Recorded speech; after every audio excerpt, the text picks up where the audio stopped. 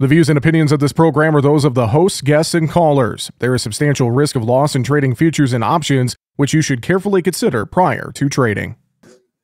Well, let's take a look at the weather here as we get into the month of February. We continue our coverage at the agmarket.net Farming for Profit, Not Price Conference. And joining us now for our weekly weather update, Eric Snodgrass with Conduit. It's good to see you in person. I mean, we see each other every Monday behind a video screen, but always good to catch up in person, and glad you could be here. I know a lot of folks were very interested in what you had to say for your longer range weather outlook here, Eric.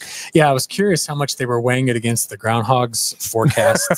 So yeah, you know, the forecast of more winter, I'm like, well, that was a no-brainer. So good job on the groundhog for getting that one, because it's super mild now. I mean, I drove down here on 24. I had my windows down from Metropolis, Illinois, all the way to Nashville, and we got temperatures that are in the 70s. It'll be in the 90s in Texas, but of course that doesn't last very long. But you know what was interesting about this is the contrast we're having with January and February. And my hope, and this is what I share with a lot of the folks in the meeting today, was, listen, we need the second half of this winter to be honestly terrible, because I don't like the fact that we still have all of this lingering dry soil issue, this problem with drought in the southern plains that gets into parts of, you know, the Sun Belt into Mexico. And so we kind of made a narrative that if these things aren't taken care of in February, March, and April, that we might have some sort of risk going on. So the story is this mild return of air,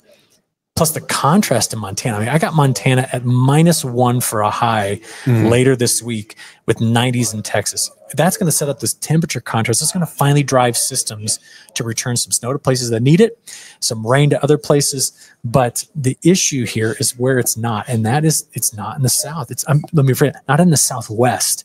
So yeah, it's better for some, but it's just not the right full pattern to just blitz the United States with moisture going forward. So that's where we stand. And that's something too that, I mean, kind of going back to what we talked about last week and what we've mentioned a few times, your drought concerns heading into spring planting. But you know, you kind of talk about January to February and kind of looking at that narrative here, and you know, it just feels like we really got to see the moves out of the Southwest that you kind of mentioned to really start to ramp up this precipitation flow that we need. I say that, but in the same breath, I'll tell you, there's probably a ton of people in that room that didn't like what I had to say if that occurs. And that is, if that does occur, mid-Mississippi Valley, lower Mississippi River Valley, Ohio Valley, Great Lakes, we'll have a super wet spring. And so what'll happen is we got this risk that part of the, the corn and soybean belt and that critical part of the Mid-South gets wet and stormy early, tight windows come April, May, whereas to the west and south of there, I'm going to talk about drought creeping toward us, which is the wrong combination. You don't want to have a spring where you can't get in the ground and you get in late, or maybe you mud in, and then we beat it with heat and drought late. And this is not a slam dunk forecast. It's just there. And I told the folks today, I said, you want to know what the number is? The risk is 60%. 6 in 10 times where I saw the sequence of events happening this time of year, we end up having problems. And but 4 in 10 it didn't. So we have to understand that this is not a slam dunk guarantee forecast. And man, it would just be nice if we could get some negative news from somewhere else too.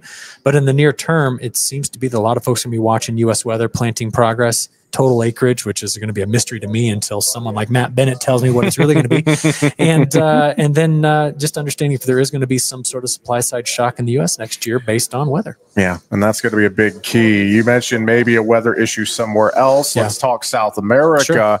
Sure. And for weeks now, we've been worried about Argentina dryness. We've been watching the rains in central Brazil continue. And there's been these pieces here, but is any of this coming together? Do we have a major problem as we get into February or not? Just not enough. So I looked at where there's drought in Brazil. There was a couple pockets in like Rio Grande do Sul and Paraná, but they're not sitting on top of the best farm ground. And then you say, well, Mato Grosso do Sul was super dry in January. All right. But Mato Grosso wasn't. They were super wet. And they've had their own issues with harvest. You've seen the numbers. They're behind, and therefore they're behind on the planting of safrinha, but they're not outside of a crazy window where they can't make it up. So you go to Argentina. Where's the drought in Argentina? It's in the north. Cordoba is not a major drought. Cordoba is the Illinois and Iowa and Indiana of Argentina. Now, Buenos Aires matters. They've been a bit drier, but they got rain forecasts coming in. So it's this situation where we're not getting constructive interference, where things are adding up to make a problem down there.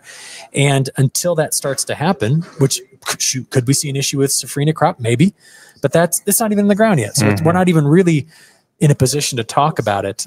So I can't find a really bullish story out of South America that the markets will move on. And I don't think the market's going to care right now about weather, given that this weekend we learned some interesting things about tariffs. And I probably just could have sat down and I said, just bring the tariff guy back up. Let Dan talk about it, or, because the reality is that's probably going to be the biggest bit of chaos we're going to go into this new week dealing with. Well, as we look across the rest of the weather landscape, I mean, what else is on your mind this week? What do you want folks to just keep an eye on here as we move forward, Eric? Yeah, so I'll tell you the long-term thing. Watch the Gulf of Alaska. If by May, I'm talking about that area cold, okay, then this whole risk of 60%, it's going to change, it's going to go up. In the meantime, we do have a La Nina that's collapsing slowly. It's probably at its peak now. It's going to collapse. That's going to be critical. And then I know it's mild right now, Jesse, but man, I have got some cold air returning. And for once, we might actually have a link up with the polar vortex to bring it farther to the south. Do I think it lasts a long? No, I don't think it's a long duration event, but it's going to punch us with some cold air after giving us 70-degree days here to start this new week. So be prepared for rapidly changing temperatures. Give us a plug for the Ag Weather website. I know you got a ton of stuff on there for folks to take a look at every single day. Yes, I'm pretty pumped about it too. So March 1, we're going to be launching the next iteration of it.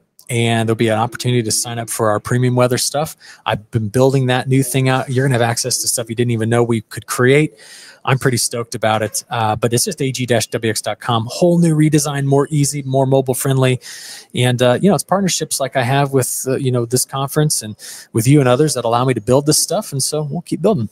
Agweather.com, ag-wx.com. Eric Snodgrass with Conduit. Good to see you, buddy. And we'll talk to you next week. All right. Sounds good.